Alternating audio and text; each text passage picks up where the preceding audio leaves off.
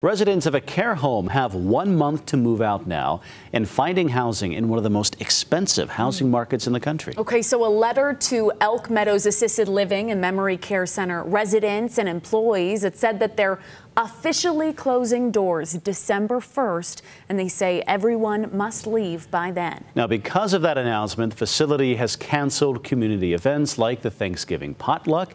We spoke to the activities director there, who told us the vibe inside is really very heavy for everybody. It's just been really melancholy there. Everyone's really sad. They're not as festive.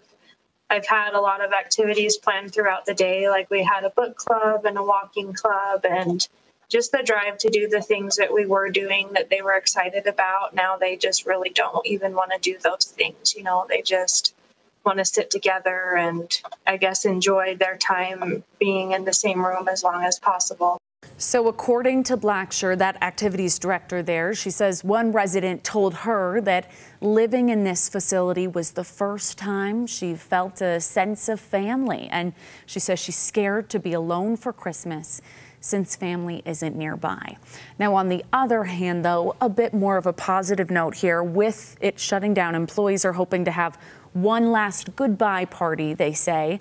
The Assisted Living Center is hosting a Halloween costume party planned for this weekend. They say you can come too. They plan to have door-to-door trick-or-treating inside the facility, along with Halloween arts and crafts. It's scheduled this Saturday at Elk Meadows from 3 to 5 p.m.